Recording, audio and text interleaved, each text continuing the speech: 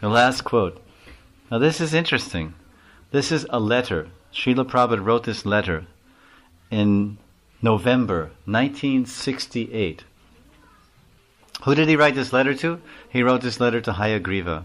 Hayagriva, his disciple, who was initiated in 1966 in New York on 2nd Avenue. He left this world, but he wrote some nice books and did a lot of... He was Prabhupada's editor. He was a professor of English from Ohio State University. And Howard Wheeler became Hayagriva.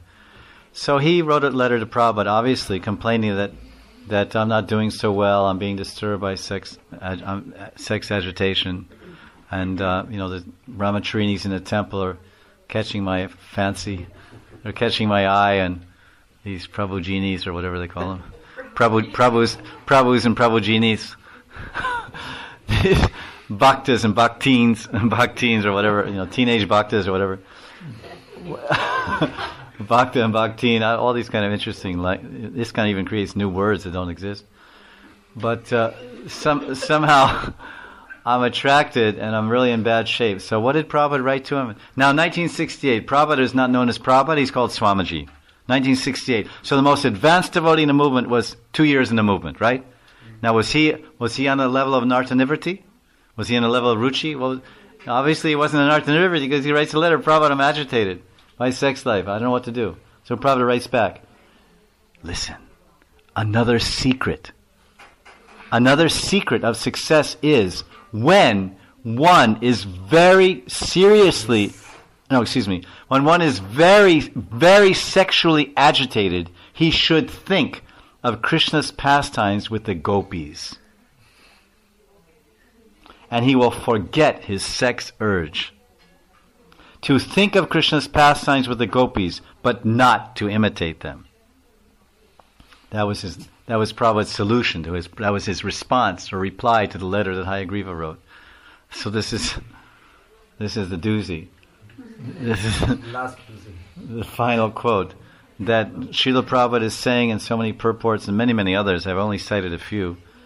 And Vishwanath and Jiva, that this is the medicine of the Bhava Rog. Bhava Rog means the disease of material existence, Bhava Rog, and this is Oshadi.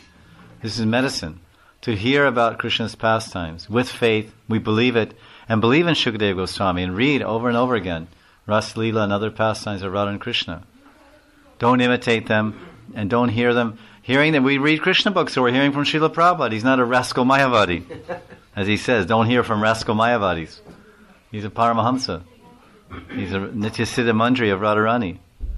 So we should hear over and over again. Krishna book. Prabhupada told us to read it every night. Read Krishna book every night. So this was what we wanted to present here today. So I thought, since we've been talking about hearing the Rasa dance, we might as well read about it. Right? So this is a kind of a summary of the Rasa dance. This is taken from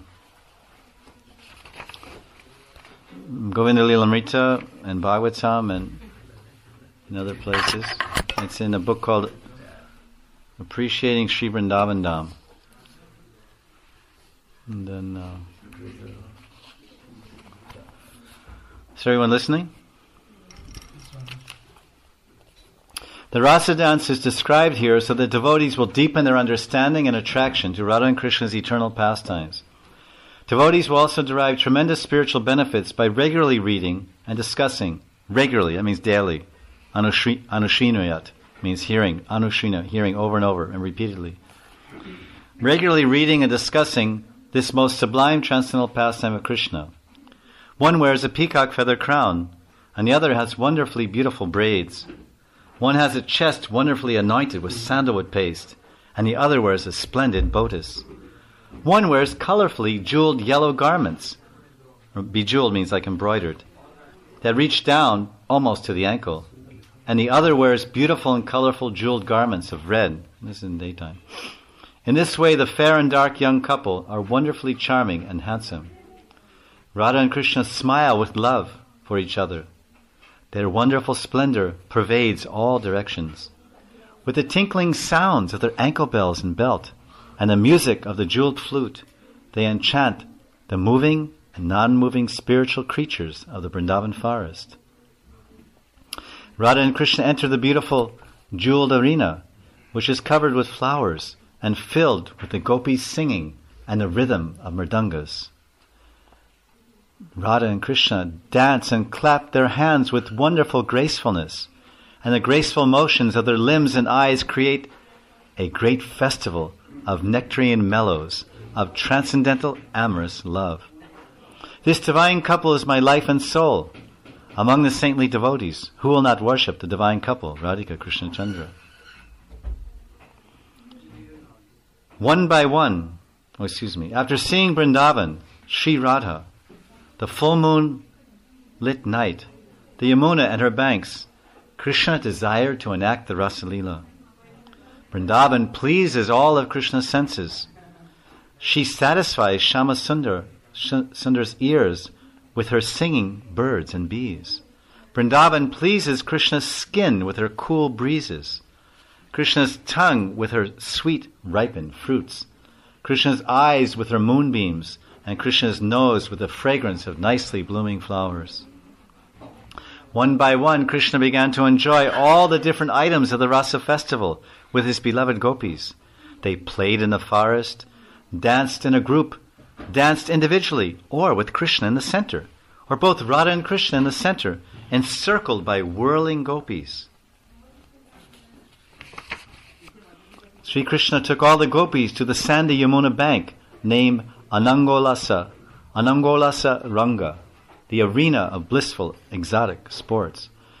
I should say erotic sports, which was cleansed by the Yamuna's soft, wave-like hands, scented with lilies and illuminated by soothing nectarine and a romantic moon rays. Now here's the description of the moon rays. The moon rays are soothing, they're full of nectar, and they're romantic. Holding hands, the gopis formed a circle around Radha and Krishna. The rasa circle looked like a golden disc of rotating ladies being spun around by Sri Krishna,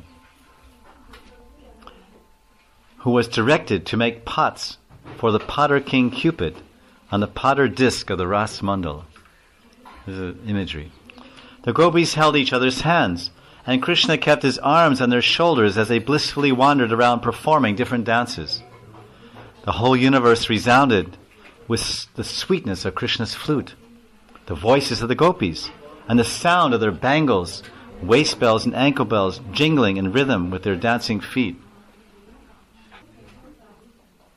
Krishna and the gopis joyfully sang many varieties of different tunes.